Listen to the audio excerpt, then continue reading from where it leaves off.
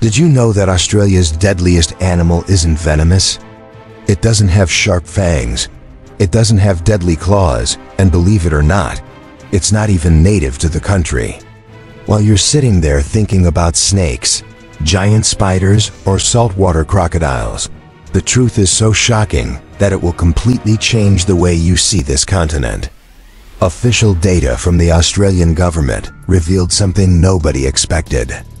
And the scariest part? This animal is everywhere. Not just in Australia, but probably near you right now. Stick around until the end, because I'm going to reveal not only what this animal is, but also why our minds deceive us so much when it comes to real danger.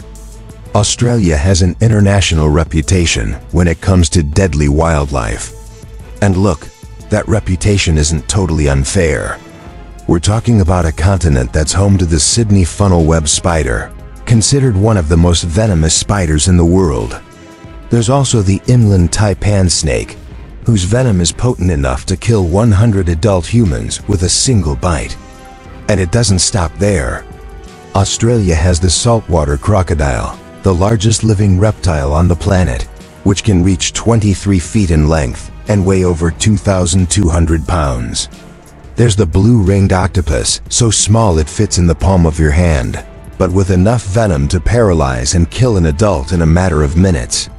There are deadly jellyfish, like the box jellyfish, whose sting can cause cardiac arrest in less than 3 minutes.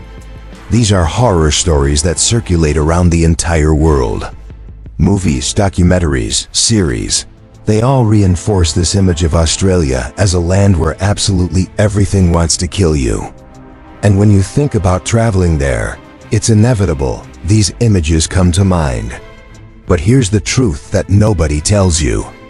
Between the years 2000 and 2010, the National Coronial Information System of Australia, which is like an official database that records all investigated deaths in the country, documented 254 animal-related deaths. That's an average of 25 deaths per year over a period of 1 decade. And here's where it gets interesting.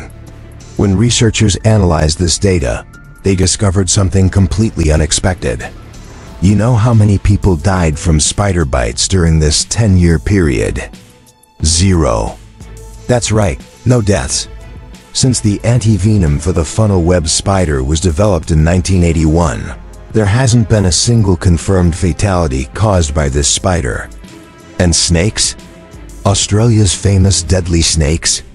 14 deaths in 10 years. Saltwater crocodiles, those prehistoric monsters? 9 deaths. Sharks? 16 deaths. Yes, sharks killed more than crocodiles, but still, they didn't even come close to being the most dangerous animal. So if it's not spiders, not snakes, not crocodiles, and not sharks, what's killing more people in Australia? The answer will surprise you so much that you'll probably have to pause the video for a second when I reveal it. But before that, let me give you a few more clues. This animal is domestic.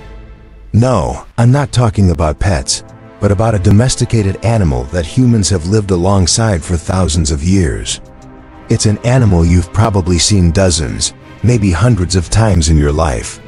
Before I reveal what this animal is, subscribe to the channel. Seriously, click that subscribe button because I bring content like this that challenges what you think you know about the world. Turn on notifications too because you won't want to miss the next videos. That's right, horses. In 10 years, between 2000 and 2010, horses caused 77 deaths in Australia. That's more than snakes, crocodiles, spiders, and sharks combined. And when the data was updated for the period from 2001 to 2021, the numbers became even more impressive. 222 horse-related deaths, representing 31% of all animal-caused deaths in the country. You're probably thinking, what do you mean horses? They're docile animals, domesticated, that we use for sports, leisure, and work. But that's exactly where the danger lies. Familiarity creates a false sense of security. An adult horse weighs on average between 880 and 1,320 pounds. When you fall off an animal that size, especially at high speed, the consequences can be devastating. Head trauma, spinal fractures, internal injuries. And unlike a snake or spider, where you can be careful, wear boots, watch where you step. With horses, contact is direct, frequent, and often inevitable if you work in or practice equestrian sports. But the story doesn't stop with horses. Second place in the ranking will also surprise you. Cattle. Cows and bulls caused 92 deaths over the 21-year period. Half of these deaths were from traffic accidents. You hit a cow on the road, and the other half from crushing or goring. Imagine a 1,760-pound bull deciding you're in its way.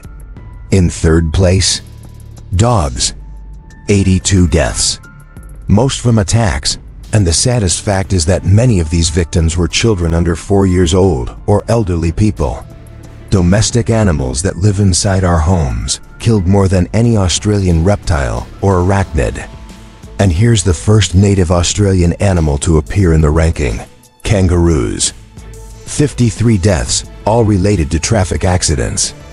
You're driving on an Australian road at night, a kangaroo jumps in front of your car, and the result can be fatal. Then come bees, with 45 deaths, all from anaphylactic reactions. Sharks with 39 deaths. And only then do snakes appear with 50 deaths and crocodiles with 25 deaths. Think about it.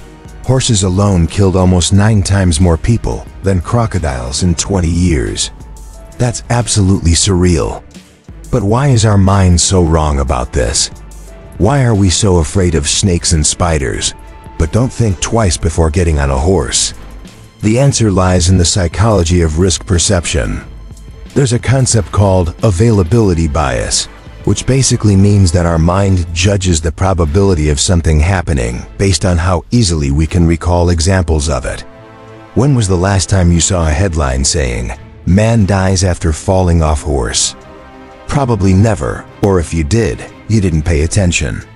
But when a shark attacks someone, it becomes worldwide news.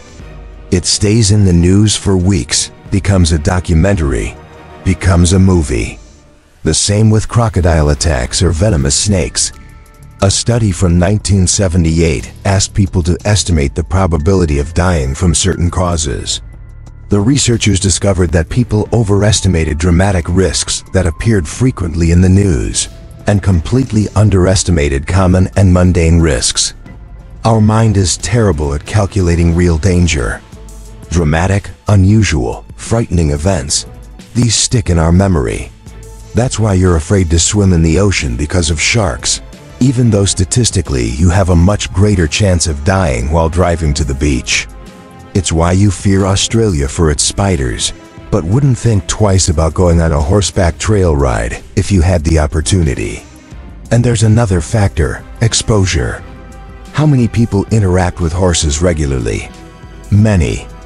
How many people encounter saltwater crocodiles in their daily lives? Almost none. The simple frequency of contact exponentially increases the chances of an accident. And this isn't exclusive to Australia. In the United States, similar studies show that wasps, hornets, and bees account for 31% of animal-related deaths.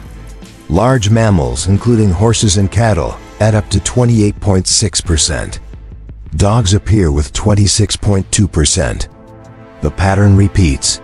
Domestic and domesticated animals with which we have frequent contact represent much more risk than wild predators and venomous creatures.